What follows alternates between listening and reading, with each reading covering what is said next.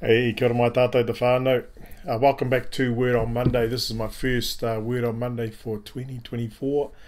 And it comes in the backdrop of what's going on in our nation over the next couple of days. For those that are watching overseas, New Zealand is coming up to our national public holiday on the 6th of February, which is called Waitangi Day.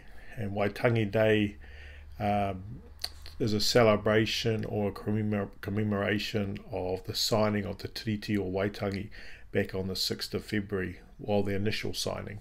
Back in 1975, under the sponsorship of Māori, we had established the 6th of February and the Te Tiriti o Waitangi Act as New Zealand's national holiday. And so around the country, people are gathering in their local towns and local community spaces and celebrating the signing of the Te Tiriti o Waitangi. Also, there is a call to honour the treaty, to settle past grievances through the Waitangi Tribunal, which is a government established tribunal, again sponsored by Māori. And the intent behind that is to, through the tribunal and that legal process, settle past grievances. And there's always calls to honour the treaty, which is a big theme that happens on a regular basis. And currently, through the last election, a lot of statements were said about the Māori language, around Māori culture, and from a political perspective, it's actually unified a lot of the tribes and hapu and Māori across the country, whether it's under the sponsorship of the Kingitanga, Tainui Waikato Confederation, and or Ngāpuhi and the invitation for whānau come up to the Waitangi celebrations up here in Northland. This time, depending on how the media portray this whole event, can be quite emotive. But if you're actually there, like yesterday, we were out at Waitangi and the Kingitanga arrived, and banter, laughter, people sitting on the treaty grounds and in the sun and watching and seeing the water, and Waitangi, which is the Bay of Islands up here, and just a beautiful picture and beautiful scene. Families catching up, people got stalls, expositions of different activities that are going on, housing projects, health, just a whole repertoire of different activities people in Māori and communities are involved with. Such a lovely sight up here. It's with this in mind that I want to remind us about the idea of a covenant. I shared yesterday that throughout Scripture, God speaks to people and establishes a covenant with them. And the first one we see there is in Genesis chapter 9, verse 9, where he said, I will establish a covenant with you, and speaking to Abram, and later on his descendants. And there's this ongoing relationship that God desires to have with humanity, but it's through a covenant. It's through a pact. It's through a commitment of relationships. It's through a pact where there's skin in the game. And when I mean skin in the game, is that there's things that we commit to it to demonstrate our willingness to be part of that covenant. Now, there are others that write quite well around the idea of covenant, but for our purposes here, it may have started off with blood sacrifices in sealing the covenant, like we see with doves and birds and sheep, and later on in the Jewish sacrificial system in regards to the temple.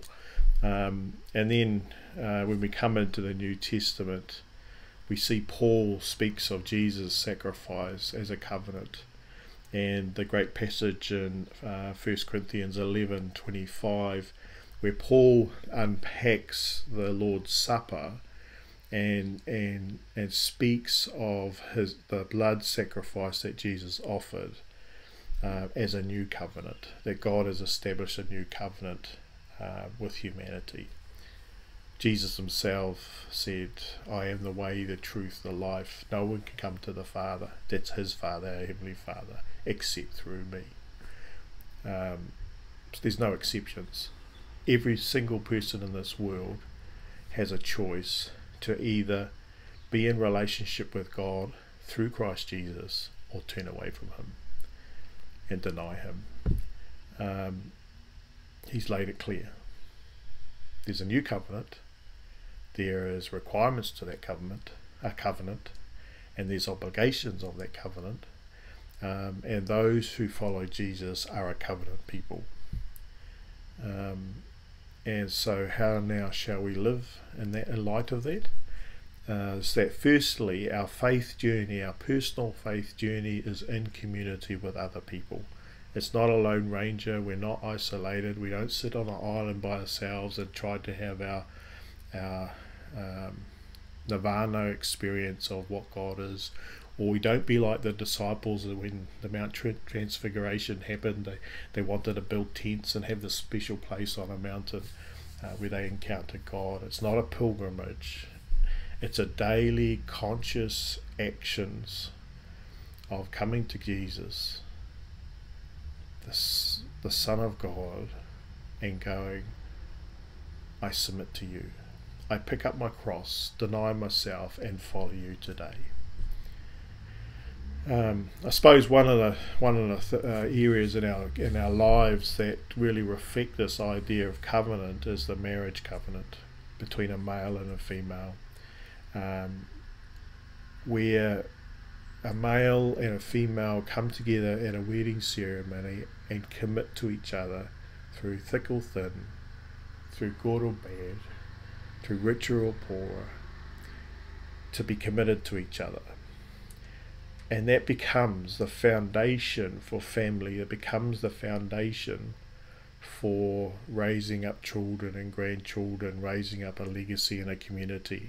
And historically, it's been the family that's been the core functioning body or organism of a healthy community, is having a healthy family, having a healthy marriage.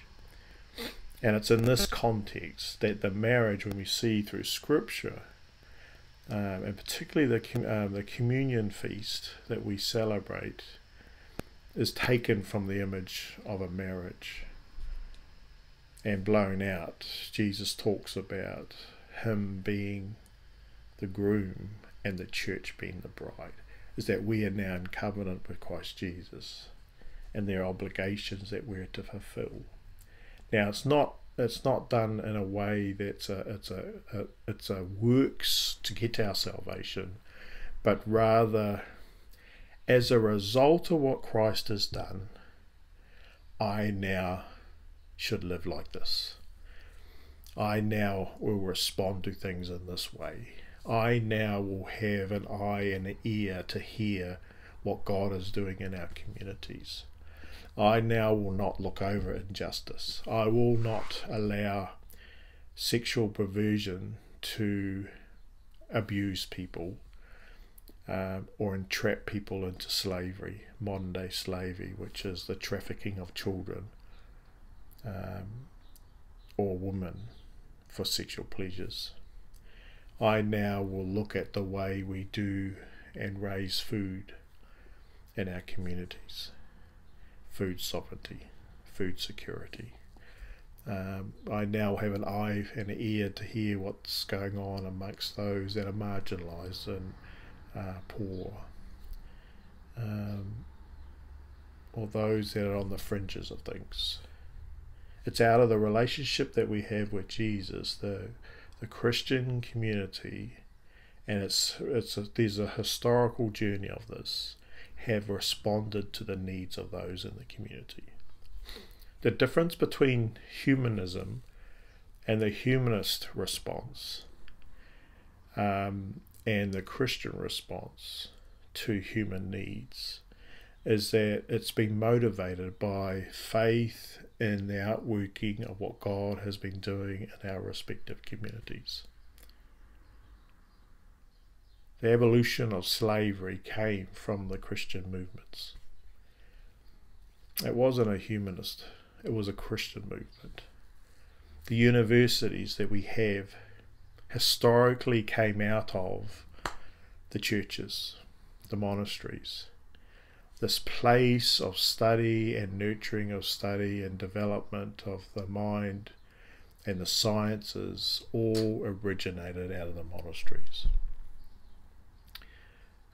It's undeniable, the history is there.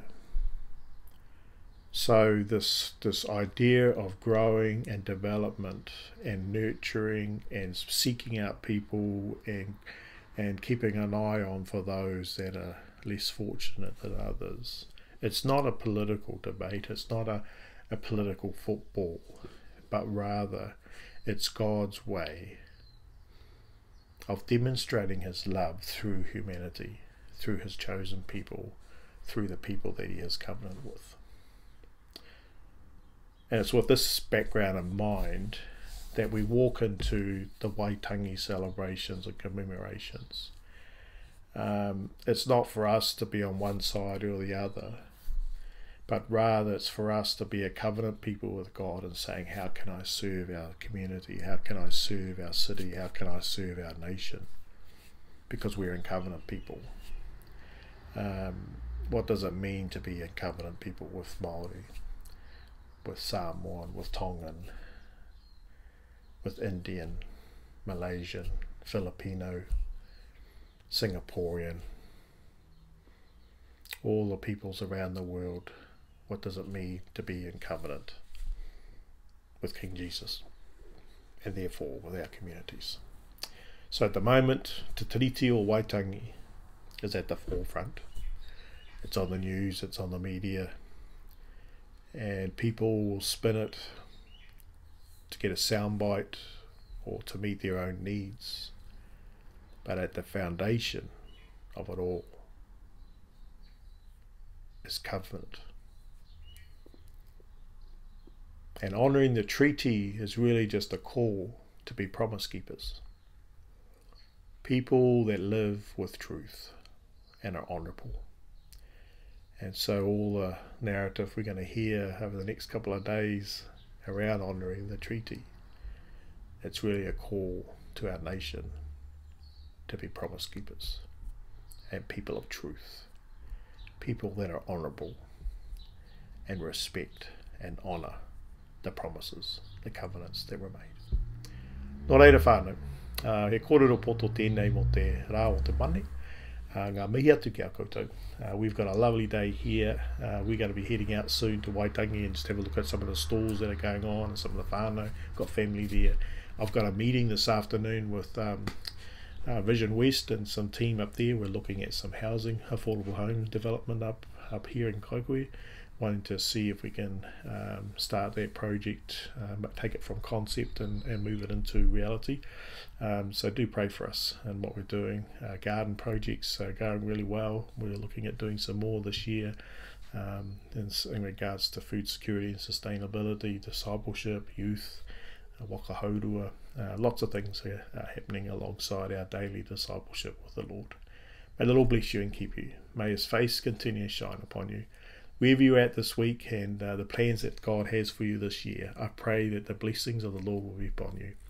In the name of the Father, the Son, and the Holy Spirit. God bless whānau. Mā te ato koutou manaaki te aki ngā waikatoa. Hei kona.